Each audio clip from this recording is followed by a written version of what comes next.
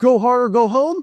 How hard do you need to train? What's up, guys? New study out looking at 10 weeks of resistance training, either training 1 rep shy of failure or in a range of 1 to 4 reps shy of failure. I am bringing this up because I have interviewed several of the top researchers in muscular hypertrophy for my podcast now, Brad Schoenfeld and Stuart Phillips.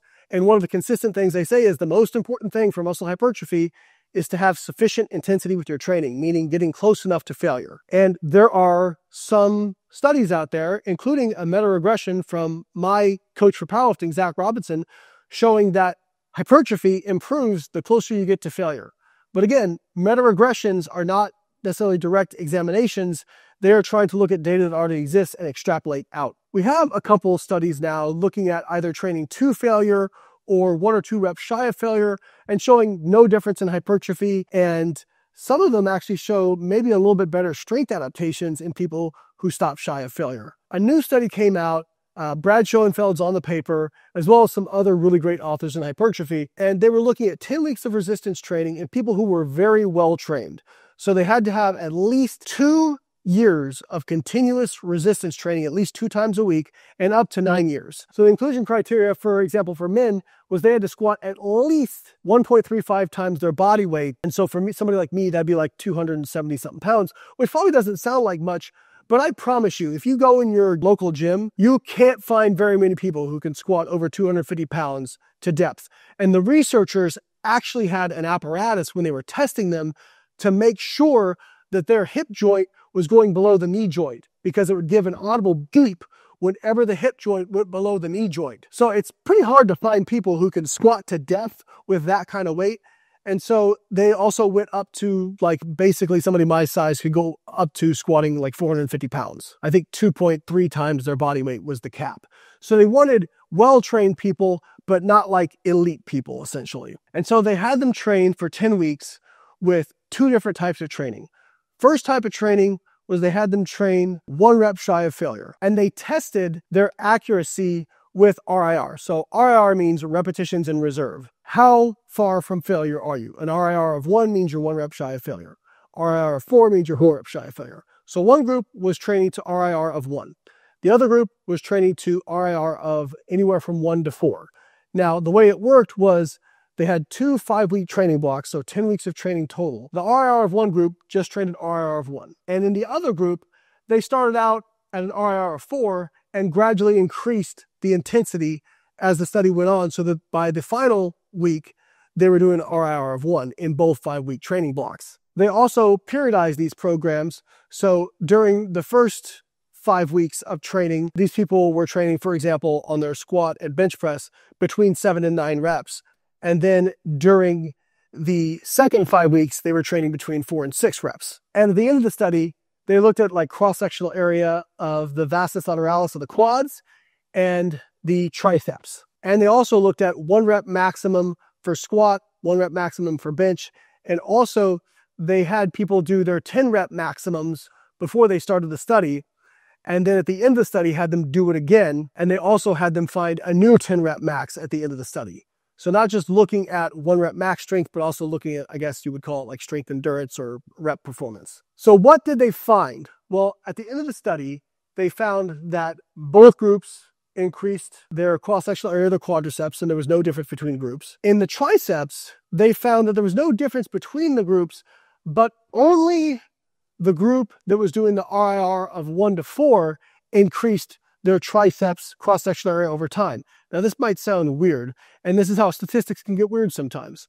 So both groups increased, but the variance made it such that we could not show statistical difference between the 2 groups who were training. So we're talking about 2 different statistical analyses happen here. There's a statistical analysis looking at the 2 groups compared to each other, and then there's statistical analysis looking at the groups at the end compared to time. Compared to each other, they could not show a statistical difference, probably because of the variance between the groups. But compared to the beginning of the study, the group doing RIR 1 to 4 did increase their cross-sectional area of their triceps. So I don't really know what to make of that.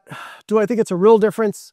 It's hard to tell with the variance there, but it certainly shows that training RIR 1 to 4 doesn't seem to negatively inhibit gains compared to RIR 1. There was also no difference in 1 rep max on the squat or bench press between either groups. Both increased squat and bench press over time. There was also no difference in volume load between the groups. And volume load is number of reps times the number of sets times the weight. Now, this might be confusing based on the literature showing you get closer to failure, you get better hypertrophy, and this study suggests maybe you actually get a little bit better hypertrophy staying further away from failure. What could explain this? It's important to point out a lot of the studies that were looking at proximity to failure and hypertrophy we're doing them with a lot of isolation exercises because it's easier to assess. It does appear that to get maximum muscle activation, you do have to train closer to failure with isolation exercises. But with compound exercises, it appears you get a greater amount of muscle activation further away from failure than you do with isolation exercises. And this study did use quite a few compound movements in it. So I don't know if that's the reason that they found this, but it could be a possible explanation. And just think about it from an exertion point of view, from a difficulty point of view. I can tell you a squat with an RIR of 5 is harder for me than a leg extension at an RIR of 1. It feels more difficult. Even though I can grind out some more reps, it feels more difficult to me. It's also important to note that these folks got better at estimating their RIR over time, to where by the end, they were less than half a rep variance on average off their squat.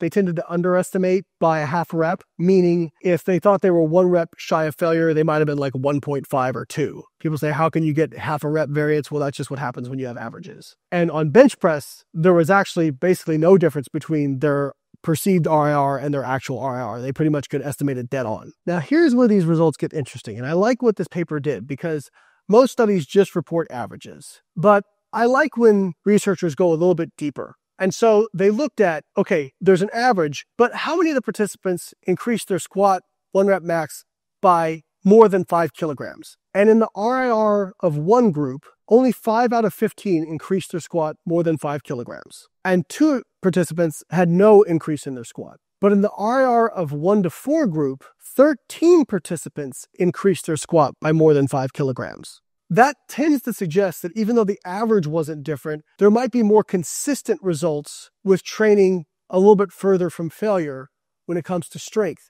Now, why could that be? Training close to failure does elicit more central fatigue, more neuromuscular fatigue than training a little bit further away from failure. And so perhaps over time, people training at a lower fatigue level had better improvements, better recovery, and were able to perform better in the 1 rep max. Now, what's my takeaway from this? My takeaway is this is very much in alignment with the research literature we already have out there, which suggests the following. You need to get close to failure, but we're not sure exactly how close. Do you need to train to failure for optimal hypertrophy? It doesn't appear so. Do you need to train within 2 reps, 3 reps, 4 reps? We don't know. And again, this wasn't like they let them select between 1 and 4 RIR the entire duration of the study.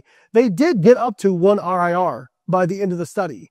So perhaps what this study suggests is that in order to mitigate the neuromuscular fatigue associated with training close to failure, you're better off using a graded approach to doing so that you can manage fatigue better, give your body a chance to adapt before you really go hard close to failure. And it also is in alignment with the research suggesting that perhaps for compound movements, you can train a little bit further away from failure and still get the same results, but with isolation movements, you probably need to train a little bit closer to failure. We don't know the answers. We don't know what the perfect RIR is right now. It may be different for different exercises, depending on how much muscular and neuromuscular fatigue is induced by these exercises. But the take home is train close to failure, but don't need to train to failure or probably even within 1 rep of failure to get maximal hypertrophy. And it may actually be a little bit better for strength to stay a little bit further away from failure. All right, guys, hope you enjoyed the video. If you're worried about how to do all this stuff, you go to the Biolayne Workout Builder, and we have RIR, RPE-based programs right there. We take all the guesswork out of it. You can get access to all my science-based programming, and it's only $12.99 a month. Link is in the description. Check it out.